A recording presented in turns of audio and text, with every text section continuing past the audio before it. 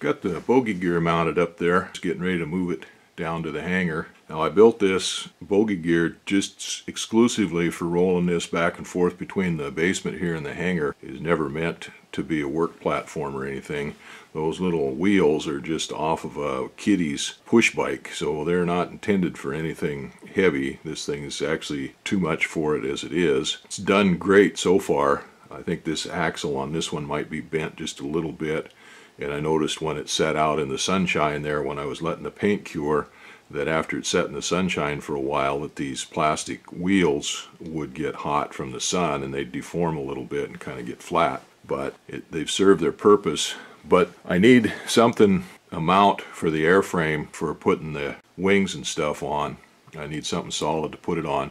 I can't use the rotisserie once I start doing that. I need something that's not going to tip over, and these little wheels just are not going to handle that. The framework probably will though. And so what I've done here is I've dug out some of my box tubing. This is some of the stuff I've used for other projects. It's some scrap stuff we salvaged out of a junk pile that had been the bleachers in the gymnasium that they rebuilt.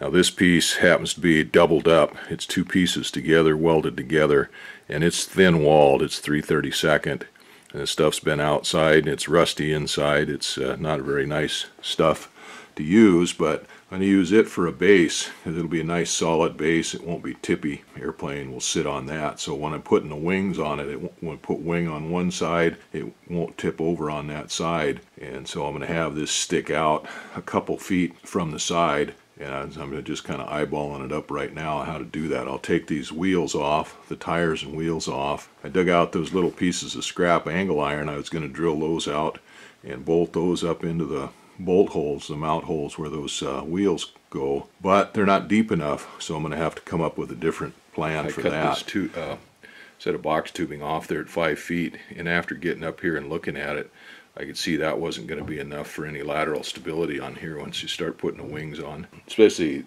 the one wing, once you get it on, it's going to be pretty heavy on that one side and want to tip up. So I decided to go ahead and go a little wider. And fortunately that piece that I cut off of originally was 12 feet long, so I was left with a 7-foot chunk of that doubled box tubing. The idea that I had of using the angle iron to bolt up to that, once I got it up here and could see how deep that gear was up there to the hole that I have for the mounting hole, I could see that wasn't going to work either. Oh, I got to trying to find something else that would work. Oh, I happen to have this other angle iron. I don't know where it came from, but it's 10 inches by 6 inches and it's 3/16 thick. Anyway, I found a piece of that was short enough for me to handle, and I took it down and took the torch and cut off 2 4-inch wide pieces of that, and that looks like it's going to work fine. I was thinking about putting the 10-inch piece up on it, putting a couple holes to adjust it, and I decided, well, I'll use the 6-inch piece up on it.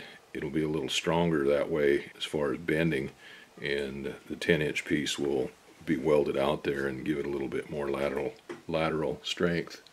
So I got those cleaned up, and now I've got this tube marked. I'll take it down and clean it up, and then I'll take the wire feed welder and weld that on there.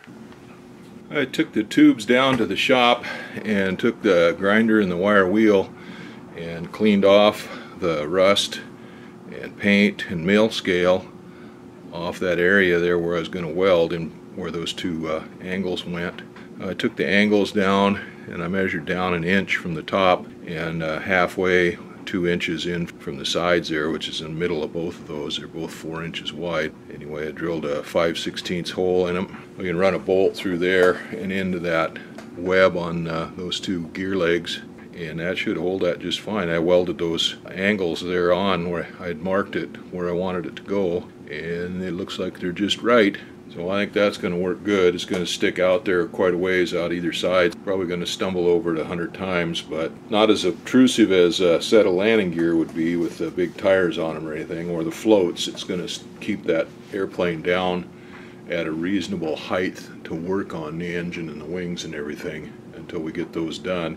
And we can also jack it up and block it up, and I'll have to make something for the back end there to jack it up, because we have to level the fuselage to rig everything to get it rigged properly, the horizontal stabilizers and elevators and all of that stuff. The rudder's rigged pretty good the way it is. I set the swing on it, but we've got to rig the elevators, and then we've got to rig the wings, get the right dihedral and everything on those. So we want the fuselage level side to side and front to back. Well, this will be nice and stable to work on. The wheels on there just aren't sturdy enough to work on that thing on, and of course they're in there with a narrow gauge, and they would have tipped over with one wing on it till they got the other one on, and probably past the limit of what they'll carry anyway after adding a belly tank and the paint and all the rest of that stuff on there. This will hold the fuselage while we hang the engine and do all the work on it and keep everything stable. The rotisserie is nice, but it's not very stable. I don't know whether it would, it's kind of got narrow legs on it for putting the wings on. It might have tipped with one wing on there until we got the other one on. I don't think it would be the best thing for putting the wings on, and you can't put the engine on with that thing on there. So this is a deal.